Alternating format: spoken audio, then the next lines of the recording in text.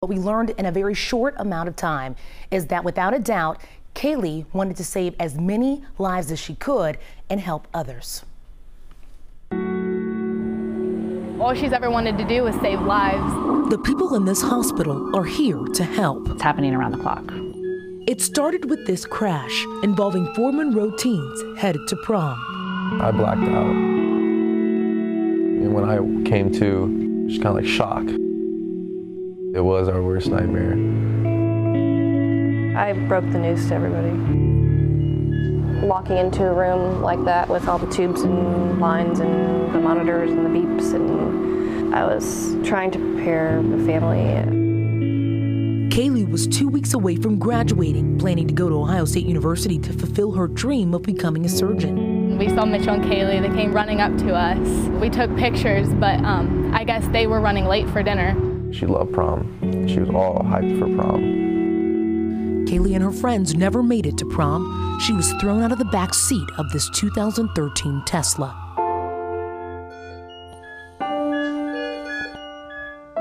The driver and the other 2 passengers in the car were released from the hospital.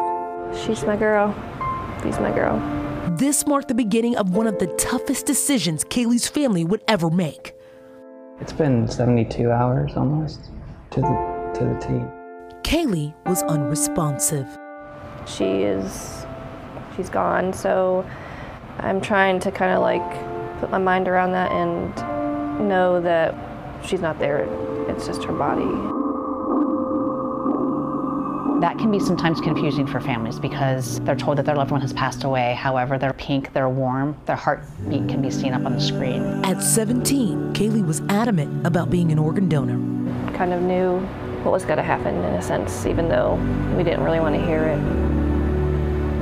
This is what she wanted, so she's going to save a lot of lives, unfortunately, due to something that shouldn't happen. But her grandfather had 2 kidney transplants, gifting her family 13 more years with him. When my father received his transplants, it was hard for the whole family, but yet we appreciated every second and all the time that we had with him. Once Kaylee's family came to grips with her decision to save others, the clock started.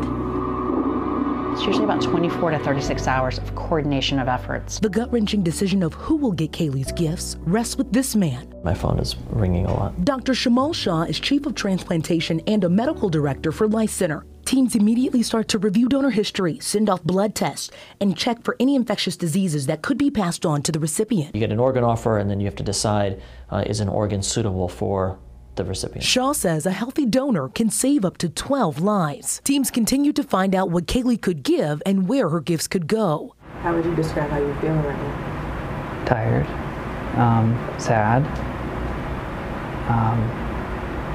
happy. Her family received update after update. I would say at peace, knowing the outcome.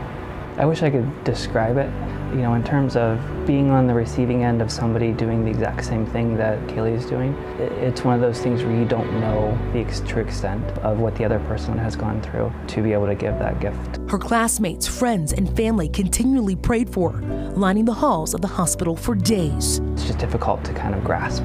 As you look back and you think of everybody that came, they were in the halls, they were all over the waiting room, and just wanting to know what's going on. It's very humbling. As Kaylee gives one of the most honorable gifts possible, her family received one as well. We will record their loved one's heartbeat, and we present that to them in the form of a bear, where they can always hear their loved one's heartbeat. A reminder that from tragic loss rose life, and that Kaylee's heart was always present. I don't think her legacy's over. I think it's just beginning. A beginning that allowed Kaylee to save 6 lives and touch 50 others with her gifts, just in time.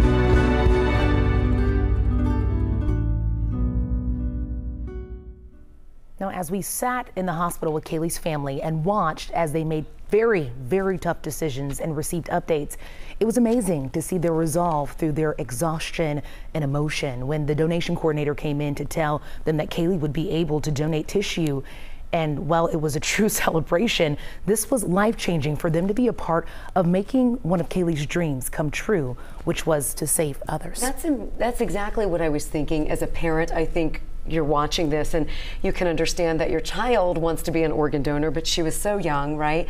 But for that family in the worst moment of their life to say, okay, yes, and make that decision that it has to, because it has to happen so quickly, really such a selfless family as well. Absolutely, and to allow us to be there. I mean, you both are parents. You know, this is a tough time.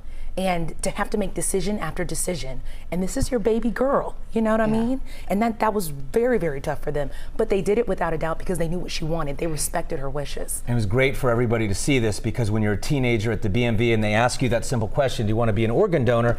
You know, you're not thinking about that. Well, now you see what that one answer of yes could do for all these other people. I mean, at 15 and a half years old, you can make that decision in Ohio. Now, as a parent, if your child is under the age of 18, you can overturn your child's decision or wish, but her family said absolutely not. We knew what she wanted. Thank you so much, and certainly thank you to their family, and not just a message, I think, for teenagers, but for all of us when you're in a rush at the BMV or the DMV. Thanks so much, Alexis. We appreciate it. Amazing story tonight, Alexis. Thank you so much.